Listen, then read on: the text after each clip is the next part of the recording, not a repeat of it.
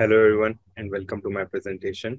First of all, thank you for being here and listening to my presentation. And I would like to say it's a great honor to give a presentation for such an esteemed organization and in this conference for Apache. So today's topic of discussion, as you can see from the screen, is thread level Iostatistics. My name is Mehakmeet Singh, and let's just get into this. So a brief summary about me. I'm a software engineer at Cloudera, and ever since my internship and my full time, I've been working in the Cloud Connectors team for the past 2 years. And this was the head start for my career, and I couldn't have asked anything better. It is a pleasure to work here, and I've loved every second of it here. So, in these past 2 years, I've actively worked in the open source Apache Hadoop community as a contributor. And if you're using S3 or ABFS connector, that is primarily where I've worked. So um, let's just get into the agenda then. So third level Iostatistics. So we are going to get into Iostatistics. What is the per thread Iostatistics? What is the usages and present and future work? So for Iostatistics, let's just go back to the legacy statistics and how they were used. So earlier we used to have simple counters for bytes read and written, etc., like in the file system itself, and we used to have some thread level statistics for those legacy statistics. So Steve Roffen came up with this Iostatistics as a framework of metrics where we show a wide variety, not just limiting ourselves to counters, but counters, gauges, max, mins, and means to track the duration of certain requests and to see if is there some spikes in these requests or not. So how this Iostatistics was used earlier in the beginning is simply in the close for the file system. We can see there is a dump of Iostats, and it's a huge amount of data that we can use to then figure out what is happening in the job. So with Iostatistics, what it gave us is a really in-depth view of the jobs, which the legacy counters really didn't. So this made a huge improvement in figuring out if the performance improvements that we made were actually successful or not, if the the amount of data that we want to read has been successfully done or not. If so, so on. We can go on with our statistics that its importance is huge now in Apache Hadoop. So continuing in Iostatistics itself, it has a very unique ability to take a snapshot of the current Iostatistics at one point. So why this was helpful is it for this particular project is that in thread level Iostatistics, we kind of rely that on the fact that after reading a certain bit of Iostats and aggregating them, we can take a snapshot whenever we want. This snapshot is serializable. So it gives us the ability to either store the data or just transmit the stats somewhere we want and use it however we like. And this just gives us a lot of opportunity and choices to play with the Iostats. So in Iostats currently for Hive and Spark jobs, how this is used is basically for the entire query or an entire job. We dump the Iostats for the whole file system at the end, like we do for any shell command, etc. And this is particularly done in the file system close. Now, this Iostatistics, what it really needed was a way to collect worker threads Iostats. And why that is really important was to really show for a job in certain tasks what is actually happening. And with the help of Iostats, we used to see what is happening in the whole file system really well. But what was really needed was the thread level collection of these Iostats and printing of these. So that was the whole problem statement for this project, and that gave the rise to the per thread Iostats collection. So this is an experimental feature in the sense that it just came out. So we do have a toggle to enable or disable this feature at our will, and disabling this feature would give not just a null value, but it would give another kind of implementation to the Iostatistics per thread, is that it is going to give us an empty Iostatistics, which would work normally. It will have like an empty maps for all these counters and the aggregation would be a no-op. So it just helps us like in the later on in the code as well. So what is actually happening in this thread level Iostatistics is that we're going to have context. For the context, what that means is for each worker thread and each worker thread that we have in these jobs, each would have a Iostatistics context to it. And each Iostatistics context would then again have some Iostatistics snapshots. Why that is really important is that we would get into depth in Iostatistics snapshot, but to just give a gist of it, it really makes our life easier to reset aggregate for each worker thread. And yeah, that is actually what we would be doing for the execution cycle in applications such as Spark. And what per thread Iostatistics is actually doing is it's not creating some new counters or metrics. It's actually using the already placed Iostatistics and aggregating them on a thread level basis. So why that is really important to note is that our work is really simple once we capture the context. For each thread, what we need to do is capture the context in the constructor, aggregate them in the close. So that process becomes really simpler, but what we end up with is a thread maps of Iostats context, each containing some snapshot that we can use and say, here's the job, here's the worker threads work, you can use however you like. So this becomes really important in the sense that for any throttling kind of situations, we could know which worker thread was to blame. So so taking on that note, in Spark, this is what we are actually doing is that for each for each worker thread's work, we have this per thread Iostatistics snapshot available. And why that is really important is that since this snapshot is serializable, we can use it however we like in Spark. We can store it, we can transmit it however we want. So I'll look into it. It's a really high level design of what we are actually doing. So in each worker thread, we have different context. So these are Iostatistics contexts for each worker thread. And each of these contains an aggregator that is an Iostatistics snapshot. So for all the work that is done in a worker thread, this Iostatistics snapshot is going to record this work, keep on aggregating it, and at the end of this task cycle, take a snapshot of it and store it and use it however we like. So for each worker thread, we're going to have a Iostatistics snapshot ready for us to be used. Hence, we would have a thread level Iostatistics. So Iostatistics snapshot, what is it is and why is it so important is that this is a method, this is a class in Iostatistics itself, which is an implementation of the Iostatistics aggregator. And why that is really important is that since this Iostatistics is a wide variety of metrics, not just counters, it contains maps for all the counters, min, max, mean, and gauges. And every bit of this requires different level of aggregation. And that is already set up in the Iostatistics snapshot. So this becomes really easy and it really lines up for the thread level work that we wanted to do. Now, the ability to serialize comes really handy in applications like Spark, etc., that we can use the serializability of the Iostatistics snapshot to capture the snapshot and then just use that data however we like. Either we can dump it, show it in the app UI, endless opportunities. Now, in Iostatistics snapshot, we also have the ability to reset. Now, why that is really important is that imagine in a task and in the job itself, we have this worker thread that is working on this particular task, and we know this is the worker thread's work for this task.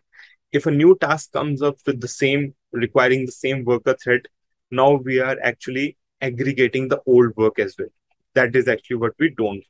So for each execution cycle in an application, it's really important to reset these stats and to aggregate them at the proper points. Okay, so how to use this thread level Iostatistics? That's the main key question. At the moment, we are working in Hive, Spark, and S3 committers for the usages of it. So for Hive, it's pretty simple. You have certain queries that requires and that uses these streams of file system or uses the S3 committers. Iostatistics, thread level Iostatistics is already set up in those. What Hive needs to just do is it's just dump them at the end of task. So why that would be really helpful is we know we will get a lot of logs and we can just simply grep for the each thread and just see, okay, the task ended. We can see the summary of the task. So this really gives us a good picture for each task. After it ends, you dump an Iostatistics at the thread level. So that really helps in the way that for each job you can see each worker thread's work, and you can figure it out if what kind of troubleshooting you need to do for the job. So for Spark, it's pretty simple. It's similar to what we're doing in Hive, but in the sense that Spark becomes really complicated because it does the reading and writing. And the reading and writing will get into depth with wiring up and Spark later on. But to just give you a high level design is that Spark already has some statistics known as task metrics. So these task metrics also rely on some sort of thread level collection. And our work is going to be to add this Iostatistics snapshot as another variable into the task metrics. So what that would do is the way task metric is getting aggregated, we can use the same with the Iostatistics snapshot. And as I earlier told you, in Iostatistics snapshot, the the ability to do the aggregation comes really handy. Okay. Now coming to the S3 committer, since this project was mainly done in Hadoop Common and S3A, so working it into S3A committers as well as manifest committers was really important. So in committers, what we do have is at the end of a job, we have a success file. So what the success file really tells us is a summary for the job. Now, getting the Iostats and thread level Iostatistics after the aggregation, even the aggregation for the manifest, reading of the manifest files in the committer also generates some statistics that we need to aggregate. And that's going to be done using the context itself. And that we can use to showcase in the success file. So after every job, we can see the success file giving us a summary of the Iostats that we really needed. So for some formats like Iceberg, we don't really create the success file. So in those scenarios, what we could really do is show these Iostatistics in the app UI itself. That would really helpful. Now, the cleanup of thread maps. Now, I've talked about creating these many contexts for each worker thread. Now, a question arises is that in high scale job environment where you have so many worker threads, doesn't your memory leakage happens due to long-lived references? To tackle that issue, we are using weak reference thread maps. Now, what does weak reference thread map mean here is that we are having a weak reference of the Iostatistics snapshot for each context. And this context would be lost after the garbage collection is kicked. Now, that is also a kind of problem. We don't want to lose our Iostatistics in the process of garbage collection. But how we overcome that problem is the ability to take a snapshot. That really comes in handy because after the execution cycle is end, we can take the snapshot, use that data of Iostatistics data however we want. We want to store it, transmit it, but we have this data. We don't really care if this reference is now even lost because at the end of the execution cycle, when we do had the reference, we took a snapshot. Okay, so coming to the sample thread of thread level Iostatistics, it's pretty straightforward. This is the dump of Iostatistics for a very basic read operation. Now, why is it really important to see here is that this showcases the vast difference between the legacy statistics and the Iostatistics. Now we can see in depth of what we are actually doing in the input stream, which we earlier didn't have. We can see the duration of a get call. We can see the minimum of this get call, the maximum, and even the mean of it, so that we can figure it out if these calls are taking way too long than they should. This gives us a new dimension into the Hadoop world so that we can make strategic performance improvements as we want. So this comes really handy in even telling us if our improvements really were helpful or not. We can see stream bytes data that were discarded in flows. That really helpful in the sense that we can see if we are really discarding a lot of data, maybe we need to optimize the read a little bit. So this is just a raw kind of Iostat snapshot, even you could say, of the S3 input stream of a basic read operation for one thread. Now, coming back to wiring up in Spark and how we kind of tackled that issue was, so Spark is a little complicated in the sense that it does the reading and writing, but the issue with that, like collecting and aggregating there, the issue is the correctness. Now, how Spark is reading and writing is it may require one single thread to read and write, which could cause correctness in the sense that it's going to either double count the metrics or either it's going to reset at a wrong position. That is something that we need to avoid. And knowing where the best place is to get the context, aggregate, and reset it is really important in an application. So we found out that the run task method for a Spark job is really the place to actually collect the Iostatistics at the thread level for the worker threads. And we are actually we are doing a POC for this currently and for Spark in showcasing that for each worker thread, we can aggregate, reset, and at the end, take a snapshot of this Iostatistics for each worker thread in Spark. So now using the Iostatistics, thread level Iostatistics in Spark is actually a good question because there's few ways we can do that. Either we print it at the end of the Spark in the Spark logs itself, or we can even showcase this in the app UI, or we can do both. So that comes down to really talking with the Spark people and understanding how they really want to use this data. Since this is really important data, they can use it however they want, even in the app UI itself, where we showcase the task metrics that I earlier talked about that they had already placed in the Spark itself. They showcase one counters for reading, writing, etc. What we could show is the whole Iostatistics snapshot for this worker thread showcase that whole statistics that just add so many metrics and gauges that it would be really helpful for a job. So integrating with S3A committers was a really big task in the sense that we are implementing it first in S3A connectors. So implementing this with S3A committers and even the manifest committer that just recently came out is also really important.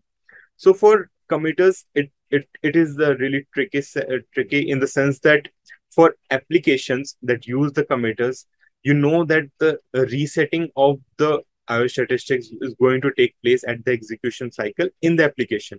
But if we reset it again in the committer, then that would mess things up. So it was really important to understand how the integration of S3 committers in thread level Iostats is going to work. So we are measuring the IO for the whole job commit, and we are also including this in the summary statistics.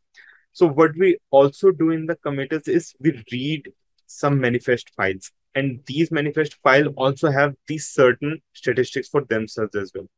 So getting the context there, the current context as a static variable really helps in the case that we can get this current statistics for the current Iostatistics context for this particular worker thread, aggregate everything, and at the end just reset that so that we don't double count it. And that is how in the S3 committers itself, we are also going to use the Iostatistics context to actually count and aggregate the metrics.